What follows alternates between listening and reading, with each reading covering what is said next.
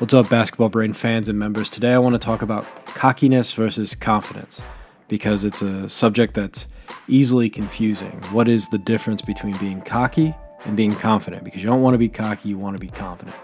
Well, to begin with, cockiness is an inflated state. It's puffed up by one's own thinking, and that's it. It's empty. It's easily poked and popped. It's kind of like a big balloon. It's built on pride, and it doesn't have a whole lot of substance to it. Cocky players often speak of injuries before the game, so they have an excuse as to why they may or may not play bad. They start to prepare the field for failure. They want to make sure you know there's something wrong with them. They'll have relationship problems. There's always something going on with cocky players. They're really good, so if something goes wrong, there's a reason it went wrong, and they start planting those seeds before the game. Confidence, on the other hand, is built on sort of a rock-solid foundation. It's also built up by positive thinking and thinking highly of oneself and believing in oneself. It's also made of hard work and long hours in the gym. It's built up on positive compliments from others who are respected peers and coaches. So that's also part of confidence, let's be honest, but it's a small part of it. The external stuff of people you trust telling you you're good. Because even if that's gone, a confident player is still confident because they believe in their work ethic, they believe they're going to maximize their potential. Cocky players sort of strut around in a fake pseudo confidence. They stick their chest out, they lift their chin up, and you can kind of see it. A confident player just walks with purpose. Cocky players are focused on what other people are thinking, and they live in a world where they're trying to guess what other people are thinking about them. They're in the minds of others. They're not in their own bodies. They're not in their own minds. They don't own themselves. They're actually controlled by the thoughts of others, in a way. Confident players are so in the present moment, they live in a world where they only care about playing their best and maximizing their potential. Cocky players tell you about what they're going to do.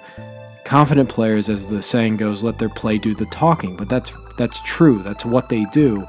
They just go out there and handle their business.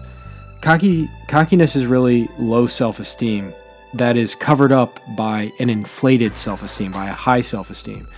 Cocky players can't stand the truth about where their skill set really is, so they compensate by overcompensating. Confidence, on the other hand, is based on real self-esteem. Confident players don't think they are the best, but that they'll give their best, that they're going to go after their potential, that they're going to exercise their potential. They have faith and expectation of a good performance because they've done the work mentally and physically. Confident players are also emotionally cool and warm. They're never like too cold and lazy, and they're never too like out of control, too hot. They're not on a tripwire. They're not easily going to be upset. Confident players are in control of their emotions, again, because they're not worried about what other people think. Cocky players, on the other hand, are erratic emotionally. They're all over the place. A bad call, a bad play, a coaching decision. Another player doing well on their team can knock a cocky player out of his zone. Another player talking trash on an opposing team can knock them out of their zone. Somebody in the stands.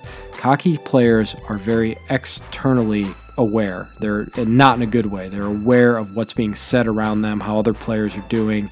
Again, they're not in themselves. So they often act out, get technical fouls, or pout, terrible body language. Cocky players are usually the laziest players you'll meet. They don't want to work hard because if they work hard and fail, then they really don't have an excuse. Confident players are the hardest working players you'll meet. They go out and they put in the effort, and they're not afraid to say, I gave it my all and maybe I came up short. Cocky players are about stats. Confident players are about winning. Cocky players are insecure if they're ever going to get their shots, so they tend to force the game. Confident players, they have faith and confidence that the shots are going to come their way if they play the right way. So they don't force things. They make things happen only like when it's crunch time and if the team's struggling. Most of the time, they let the game come to them. Cocky players actually hide from the ball in crunch time, again, because they don't want their ego demolished if they fail. Confident players seek crunch time. They want the ball in crunch time. Cocky players have linked how they play the game as who they are as human beings. If they play well, they think they're great people. They think they're better than they are because they did something great on the basketball court. If they play poorly, they hate themselves. They think they're worthless. They think they're trash.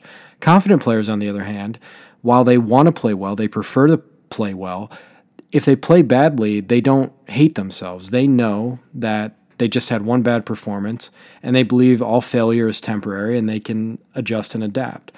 Cocky players end up on the bench. Confident players end up as all-stars. So, in the end, be confident and don't be cocky. It's an easy distinction to make. Just work hard and believe in yourself. And if you want to get more sophisticated about what it means to develop confidence, check out Basketball Brain's full program. There's a lot in there about how to develop confidence. BasketballBrain.com. We're dedicated to your greatness.